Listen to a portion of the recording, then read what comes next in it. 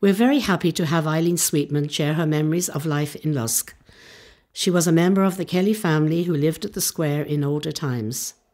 The family were noted for sporting endeavours and lively conversation regarding politics, culture and the happenings in the village.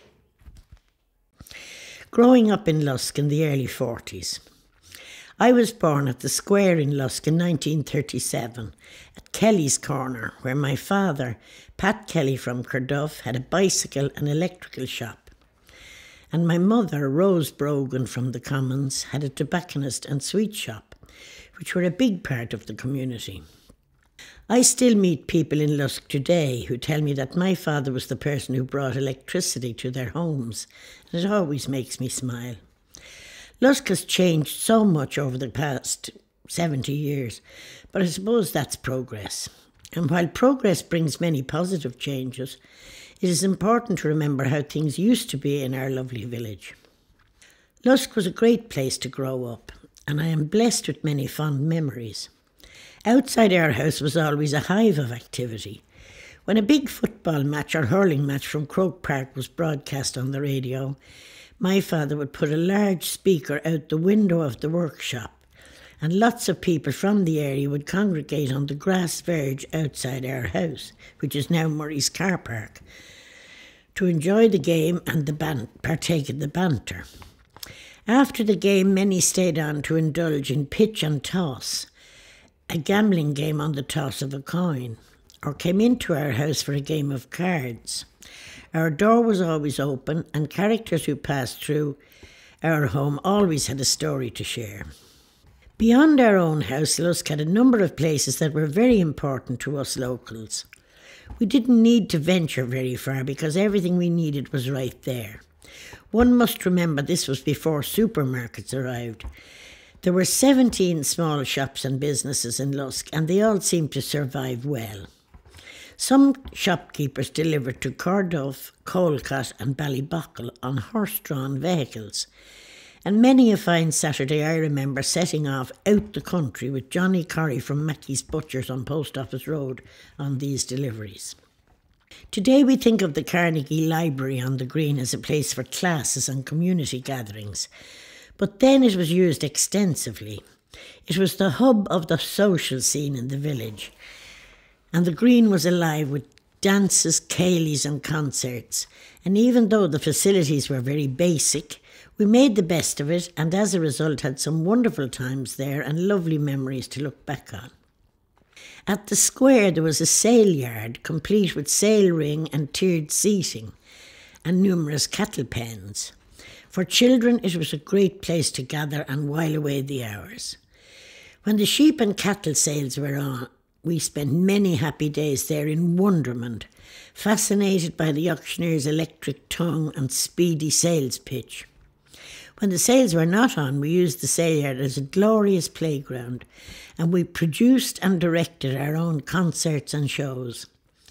Lusk provided healthy pickings for children, and we also played in the grounds of the old church, and scaled the wall to steal apples and pears from Dan Sherry's orchard, where many a fine chase ensued. But we were all good runners in those days. In the winter time we had slides on the road from Jerry Clinton's house down to Murray's Corner, or from Chapel Road down to the village store on Main Street, our very own little winter Olympics. Sport was a big thing in Lusk. While there were no dressing rooms, clubhouses or fancy pitches like there are now, we did have a wonderful handball alley which was built by the men of Lusk in the early 30s, beside the old soccer club. Sadly, it has gone now, but it delivered lots of fun and gave us great skills while it lasted. Most summer evenings we all gathered at the football field over at Rahaney Roundabout, where hurlers, footballers and camogie players all trained together. And many a time we got in the way of a very fast travelling sliotar or hurling ball. I also remember my mother and Tom Monks from Barrack Road composing songs when our hurlers or footballers had a victory over neighbouring teams. The old school on the Green had about 160 pupils, that's boys and girls. Can you believe there are nearly 1,000 pupils in the National School now? Back then there were only just 2 rooms upstairs for the girls and 2 downstairs for the boys. No water or heat and only 2 outside toilets.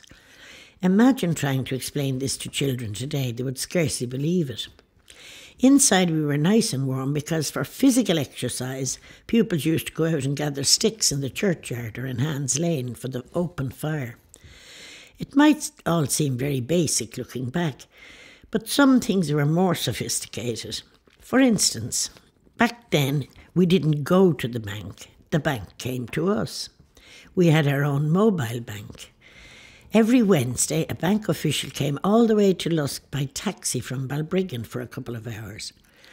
The bank rented a room in Kit Rogan's house beside the old post office, and all the banking was done there. Progress has meant that all this stopped many years ago, and now I suppose we're very lucky to have our ATMs and our credit union. Can you imagine asking a bank to come to you nowadays? Not all progress is good, you see. Lusk is now a bigger and better place than it was in the 1940s. But now, while we have more material things, we don't seem to have as much time. People are always very busy, so I think it's very important that we make an effort to know our neighbours and the history of the community we live in.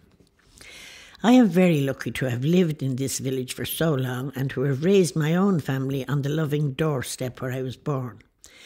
I still think Lusk is a great place to live, a little rural oasis on the edge of a great city. I am as proud to be a true blue Lusk person today as I was when I watched my father and mother place hurling and football trophies in the window of our little shop on the square many years ago. Fond memories indeed. Níl aon tintan mar the hintan féin. There's no place like home.